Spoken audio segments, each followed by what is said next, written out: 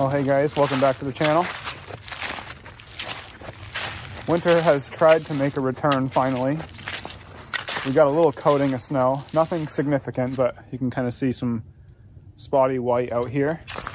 And the temperatures have finally started to get colder, so the ground is starting to freeze up a little bit, which is nice. It makes getting around out here easier. But I'm headed out. I got the chainsaw with me. I'm gonna go do a little bit of trail work, try to clean up after that big windstorm that we had about 2 weeks ago.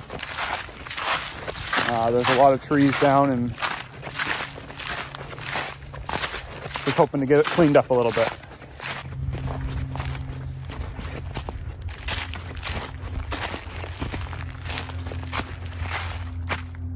There's a lot of this out here. Big hemlock came down in that windstorm. Thankfully this one missed the trail. So stuff like that doesn't need attention right away.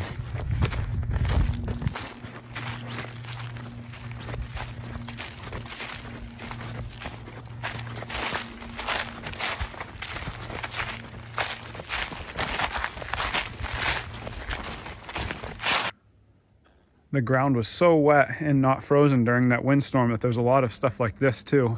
Another hemlock right here that was completely uprooted because of how wet it is.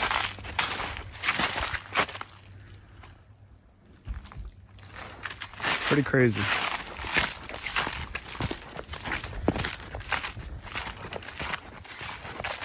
There's one section out here where there's so many trees down you almost can't even find the trail.